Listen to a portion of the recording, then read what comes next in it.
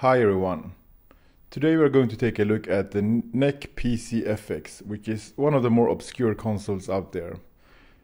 It was only released in Japan in late 1994, during the same time as the Sony PlayStation and Sega Saturn. And if you know your video game history, you may also know that the video game market during that time was flooded by different video game systems. For instance, Sony had just released their Sony PlayStation in late 1994. You also had the Sega Saturn. Panasonic had already released their 3DO. You had SNK had also released their CD-based Neo Geo. Commodore Amiga CD32 was also on the market. Fujitsu with their FM Town Smarty was released the year prior. And you also had, for instance, Atari coming out with their Jaguar. And of course, Nintendo was about to release their delayed console, Nintendo 64. So the timing of this console for NEC was of course one of the worst, but it was released and it became a major flop. And you also need to consider that NEC had experienced quite a success with their PC Engine in Japan prior to this console, and they had also released a CD-based version of the PC Engine. So yeah, so this console, the PC-FX, was NEC's effort to challenge the others in the video game market. But as I mentioned, it became a major flop. There are various reasons for this. One of the reasons is that there are very few games released for the console. The majority of the games were text-based anime adventures, not even JRPG styles, but text-based adventures, especially catered for the Japanese market. Several of the games had adult content, and you could consider them as a hentai. So if you consider that the PC Engine was famous for its shoot 'em ups, you barely had any shoot 'em ups released for the PC-FX, which is a shame. Yeah, so we're going to take a look at it, and we'll see how it runs. And we're going to take a look at the different parts of it. So we begin by looking at the back. NEC tried to go for a different kind of design for this console. It looks more like a PC tower than a classic console, which I think kind of works because NEC have certainly released uglier consoles than this one.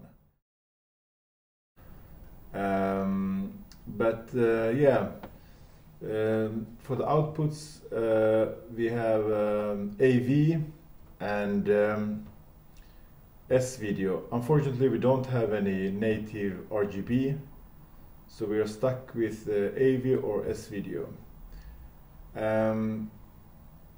Luckily, I have an S-video cable, and this specific monitor, it's a JVC.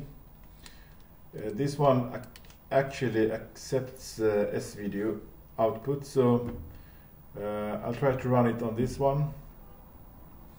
You will also notice that this console have this kind of slots here, which you can open up. So there's a slot here for expansion. I think this slot was used for connecting the console to a PC. There was a SCSI CD-ROM driver released for the PC-FX, which allowed you to access higher speeds for the CD player. There's also an expansion port on the bottom of the console, which is kind of odd. I mean, you can see it here. I've already opened the slot here. So there's a connectivity for an expansion here. I believe this is the expansion which was used to connect this console to a NEC PC computer. In Japan, NEC had already released a couple of computers which were fairly popular, with many famous games. For instance, Snatcher was released on the NEC PC computer. On the front, this is not only these two are not the only expansion slot. There's actually an expansion slot on the front. I think it says push open, yeah. So there's an expansion here in the front, and this expansion slot was used for the memory card. So there were no RAM modules internally on this console, so you had to buy these small memory cards, which you put into this slot. Yeah, so that's it. The controller port is different than the one on the PC Engine. So if you have any PC Engine controllers, they won't work with this one. So this is the gamepad which was included with the console. It looks very much like some of those later PC Engine Duo gamepads which NEC had already released. There was also one standalone controller, I think it was called Arcade Pad 6, which looks identical to this one, except that that one got a few more turbo functions compared to this one. I think it feels kind of okay. I mean, the D-pad is a bit mushy, yeah, but NEC were never famous for making great D-pads from the beginning. So yeah, it's a decent controller, I would say. The games came in these thick shock boxes. They remind me a bit of the boxes which SNK used for the Neo Geo AS, but I believe these ones are a bit deeper. So you open them up like this, and you have the foam. You have quite a large piece of foam. You have the instruction manual, and you have the space for 2 discs here. Yeah, I've actually never seen these kinds of CD boxes anywhere else on any other system or anything else released for that matter. So it's quite a unique box they used for this one. This game, by the way, Battle Heat, was a launch game, so we will try to see how it looks like. We'll fire up the system.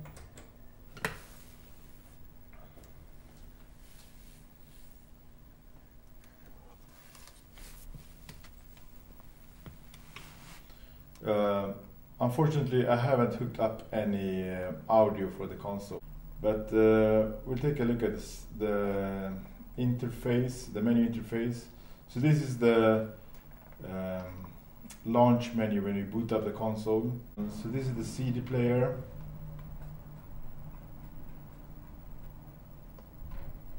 As mentioned, I don't have any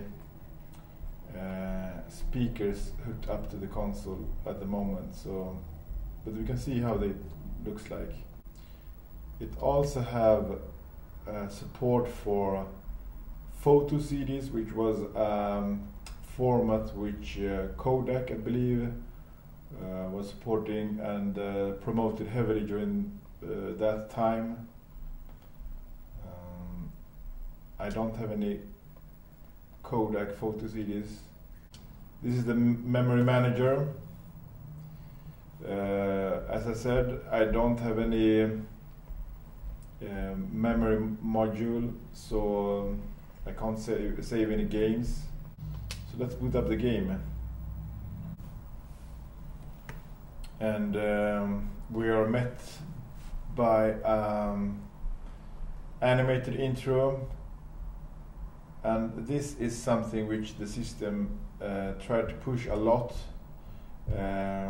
This is, by the way, I believe one of the very few systems, if not the only one, which had support for the JPEG movie format. So what you see here are actually JPEG animations. It was an obscure format which NEC somehow believed a lot in, so they tried to push the format on the PC-FX.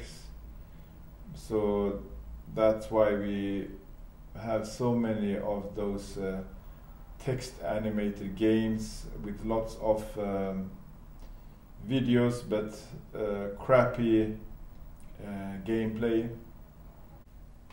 You have tournament, free battle. Let's take a look at the tournament mode.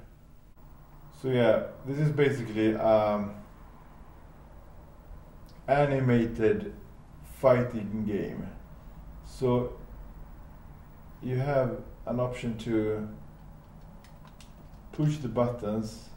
So you push the buttons and the game plays out a short movie.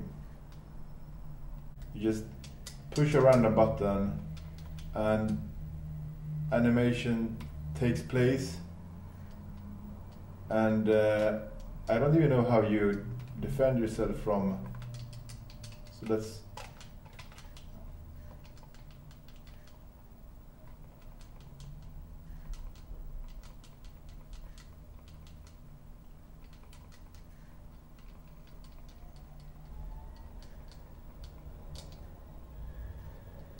I have no idea what I'm doing. It just, I push a button and it just randomly fires off an animation. I don't even know which button is my block button. So as you can see, I'm getting my ass handed to me, and I lost. I must say that the graphics on this monitor looks really sharp, very nice scan lines, and remember this is only S video, so yeah, it looks really good. That's it for this time, guys, and please subscribe, leave comments and suggestions in the comment feed, and I'll see you next time. Take care, bye.